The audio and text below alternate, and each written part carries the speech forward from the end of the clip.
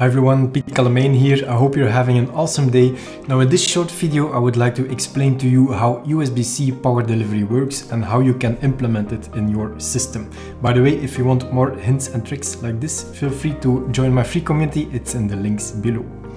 Now, first of all, USB-C power delivery, you will have seen it before. It's often used now to charge laptops, smartphones. It has become a European standard as well to charge smartphones. You see chargers like this that can plug in your wall with different power levels, up to 100 watt maximum over USB-C. But what is USB-C power delivery and what are the different modes? It can feel very confusing, but I'm going to try and explain it to you in a very simple way so that you'll never forget how it works. Now, we were limited, let's say, with standard USB and even with USB-C without power delivery to certain power level limits. So USB 2.0 we had 2.5 watts, 3 was on 4.5 watts. On USB-C you can go up to 3 amps, so 15 watts maximum, but that's certainly not sufficient to charge a laptop. Or if you want to have quick charging of your smartphone, the 15 watts will also be a relatively slow one, let's say. So how can we increase that? That is where the USB-C power delivery comes in. The main goal is there to deliver more power. And so it's based on uniformly charging laptops, smartphones as an extension of these telephone charging standards. But basically it will define how your device communicates over USB-C to a device that can deliver power. That's the gist of it. And there's various voltages and currents. Now, important thing to mention before we start here, USB-C or a USB-C connector doesn't mean that you do have power delivery. So that's an important one to watch out for. You also see that there's different types and flavors of USB, 3.2 version, several generations. It does not mean necessarily that power delivery is on board if you have a 3.2, for instance, let's say.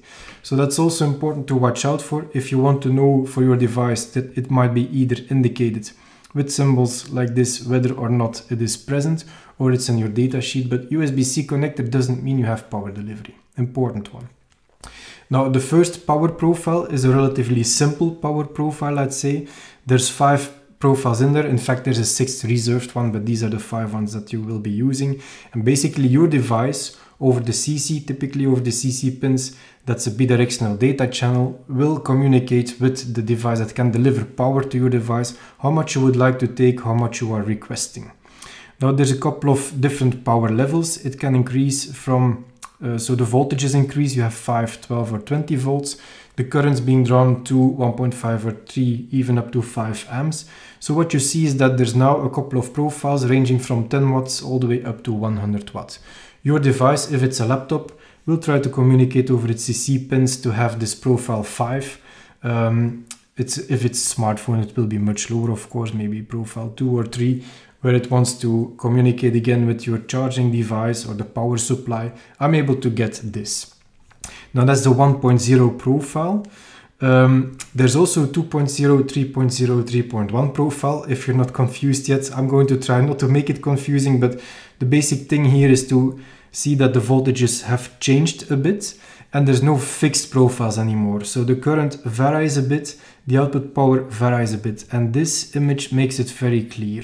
So at this voltage level, you can go up to 15 watts, and then basically from here on, you take over on the 9 volts. From here on, from 27 watts onwards, it's on 15 volts, and then from 45 watts onwards, it's on the 20 volts all the way up to 100 watts. Now, the interesting thing here is that there's more granular control compared to this version 1 power profile. And that's the main thing I think to keep in mind. If you want to even step up power, for instance, for maybe powering big external monitors, then there's the 3.1 profile that adds extra higher voltages. The currents all the way up to 5 amps as well. So maximum in a power delivery that exists today is 48 volts, 5 amps, so 240 watts that you can charge. Now that's the basics on USB-C power delivery standards. If you keep this picture in mind, you will understand what is happening. Now, how to implement it in a system? Let's maybe step to a topology. There's a couple of options here, but this is a standalone USB PD controller that you could use. What this controller will do, basically, it will communicate with your external system, and then tell your power supply how much you can deliver. That's the simple explanation of it.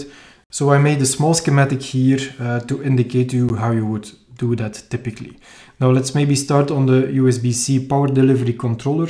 So you are interfacing, it's not on my schematic here, with an external USB-C connector.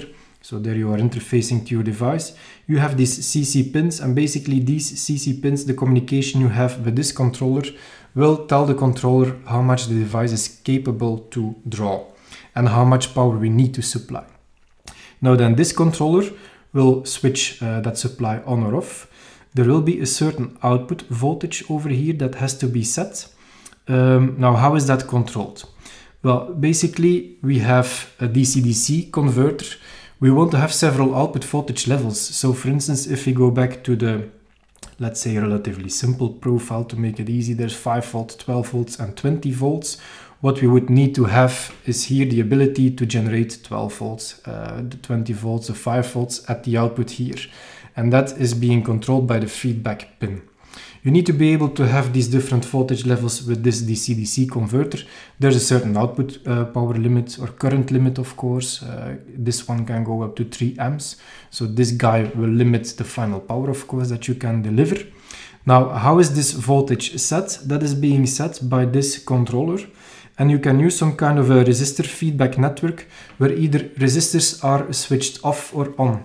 So that in your resistive feedback network, you are either setting this guy up to deliver 12 volts, 20 volts, 5 volts. So that is being controlled by this USB-C power delivery controller that will basically switch in any of these resistive dividers to get the correct output voltage.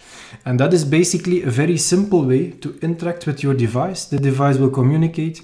You will set the exact voltage that is then, of course, related to that power profile that your device needs. And basically in that way, you have a relatively simple system to implement USB-C power delivery in your own hardware if you need to implement it. So I hope this video was interesting for you. Of course, as always, if you have any questions, feel free to put them in the comments below and I'll be happy to help. If you like the video, feel free to give it a thumbs up. And of course, if you like the channel, feel free to subscribe. If you want more hints, tips and tricks like these, feel free to join my free community. It's in the description below. Have a very nice day. Bye bye.